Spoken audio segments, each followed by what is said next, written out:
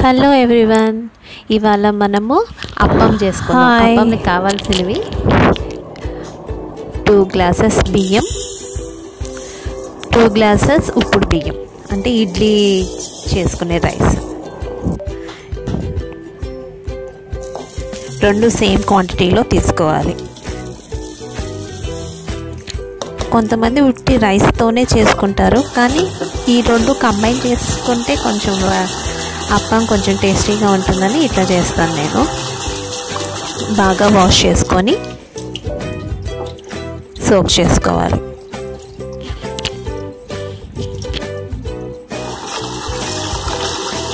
Minimum 3 to 4 hours soak చేసుకోవాలి.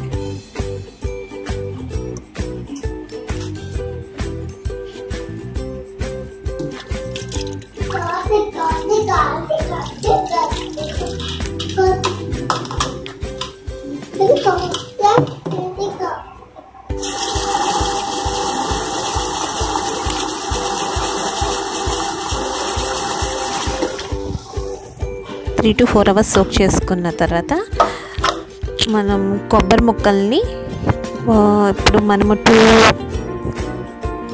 2 cups rice తీసుకున్నాం, 2 cups బియ్యం తీసుకున్నాం కాబట్టి అవి ఎంత క్వాంటిటీలో ఉన్నాయో అంతే తీసుకోవచ్చు, లేదంటే కొంచెం తక్కువగా కూడా తీసుకోవచ్చు.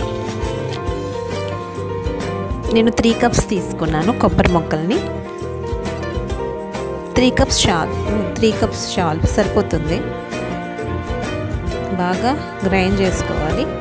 కొంచెం వాటర్ వేసుకొని కొబ్బరి ముక్కలు మిక్సీలో వేసుకోవాలి. ఎందుకంటే బియ్యంతో కలిపి వేసేస్తే ఒక్కొక్కసారి కొన్ని ముక్కలు ఉంటాయి.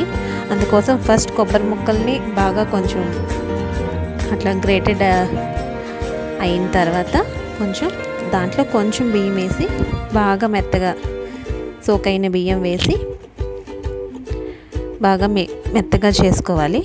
మిక్సీలో 2 కలిపేసుకోవచ్చు. స్టార్టింగే 2 కలిపేయకూడదు. కొబ్బరి ముక్కలు వేసి కొంచెం గ్రైండ్ అయిన తర్వాత రైస్ యాడ్ చేయాలి. వాటర్ బాగా పోసి మెత్తగా చేసుకోవాలి. ఇట్లా ఈ కన్సిస్టెంట్ అట్లా మొత్తం మిక్సీ వేసుకున్న తర్వాత ఈ కన్సిస్టెంట్లో ఉంటుంది బ్యాటర్.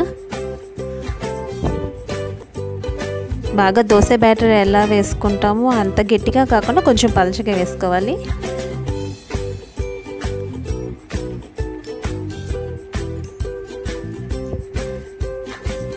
ఇది ఓవర్ నైట్ ఫర్మెంట్ చేయాలి.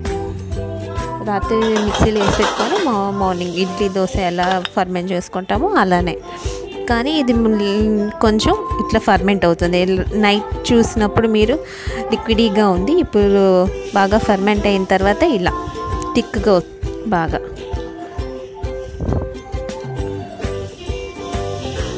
చాలా థిక్గా అయిపోతుంది. అందుకే ఫస్ట్ టైం మనం కొంచెం వాటరీగా వేసుకోవాలి.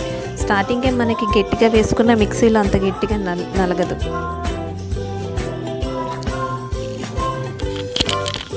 ఇప్పుడు బాగా గట్టిగా అయింది కదా, ఉబ్బింది. దాంట్లో మనం కొంచెం సోడా ఉప్పు,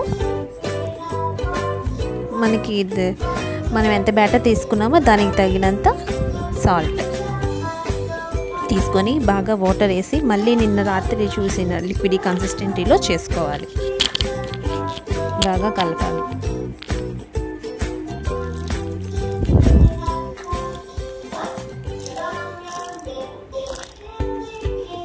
వీటికి పెద్దగా ఆయిల్ ఏం పట్టదు. వీటికి అప్పం బాండీస్ అని ఉంటాయి, ఇవి తయారు చేసుకుంటానికి. లేదంటే ఇట్లాంటి చిన్నది నాన్ స్టిక్ ప్యాన్లో అయితే వస్తుంది. అట్లా 1 స్పూన్ వేసుకొని అట్లా బాగా తిప్పాలి, రౌండ్ ఎడ్జెస్ అంతా అయ్యేటట్టు. అట్లా తిప్పి కొంచెం ఆయిల్ వేసి లైట్, చాలా తక్కువ మూత పెట్టేసి కొంతసేపు ఉంటే అది కుక్ అవుతూ ఉంటుంది. ఈలోపు వీటితోనే మనం ఫస్ట్ డే చేసిన, ఇప్పుడు నైట్ ఫర్మెంట్ అయింది, ఫస్ట్ డే అయితే ఇడ్లీ చేసుకోవచ్చు. పిల్లలు ఎవరైనా ఉంటే ఇడ్లీ చేసుకోవచ్చు. అది కొంచెం క్రిస్పీగా ఉంటుంది ఎడ్జెస్, అందుకని పిల్లలకి వరకు ఇడ్లీ చేసుకోవచ్చు. అవి నవ్వలేరు, అంటే ఇన్ఫాంట్ బేబీస్ కోసం. మామూలు సేమ్ ఇడ్లీ వేసుకున్నట్టే వేసుకొని స్టీమ్ చేసుకుంటాం అంతే. ఇది చాలా హాట్గా ఇలా ఎడ్జెస్ అంతా కొంచెం అట్లా బ్రౌనిష్గా వస్తుంది. అదే రిమూవ్ అయిపోతుంది కొంచెం కాగిన తర్వాత. అప్పుడు ఇంక మనం తీసేయచ్చు, ఫ్లిప్ చేయక్కర్లేదు. ఇది తింటే అప్పం మనకి తయారైపోతుంది. ఇప్పుడు మళ్ళీ మనం నెక్స్ట్ వేసే దాంట్లో కింద బాండీలో ఆయిల్ వేయకూడదు. ఆయిల్ వేస్తే మనకి రౌండ్గా రాదు, అది స్టిక్కీ పిండి అతుక్కుపోతూ ఉంటుంది. ఆయిల్ వేయకూడదు. కోకోనట్లోనే ఆయిల్ కంటెంట్ ఉంటుంది కాబట్టి మనకి పెద్దగా ఆయిల్ ఏమి వేయక్కర్లేదు, ఈజీగానే వచ్చేస్తుంది.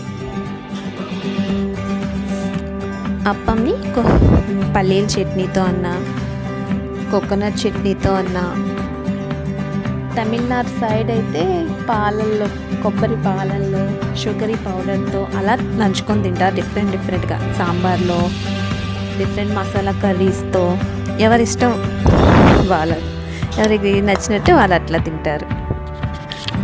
నాన్ వెజ్ కర్రీస్లో తినేవాళ్ళు నాన్ వెజ్ కర్రీలో తింటారు, వెజ్ కర్రీస్లో దేంట్లో అయినా బాగానే ఉంటుంది అప్పం. ఇలా ఎడ్జెస్ కాలిన తర్వాత అది ఈజీగా రిమూవ్ అయిపోతుంది. అంటే దీన్ని ఏం ఫ్లిప్ చేయకుండా తీసుకొని తినేసేయచ్చు. ఇంకా హాట్గా తింటేనే బాగుంటుంది. ఇది చల్లారిన తర్వాత కొంచెం ఎడ్జెస్ కొంచెం కాలుతాయి కాబట్టి గట్టిగా ఉంటుంది, మిడిల్లో మాత్రం చాలా సాఫ్ట్గా ఉంటుంది. టేస్ట్ చేసి చూస్తున్నారు. ఇది పిల్లల కోసమని ఇడ్లీ చేశాను. చాలా సాఫ్ట్గా ఉంటుంది. హాట్గా ఉన్నప్పుడే చాలా తింటే చాలా బాగుంటుంది. చాలా సాఫ్ట్గా ఉంది, ఊడిపోతూ ఉంది, అంత సాఫ్ట్గా ఉంటుంది. Thank you.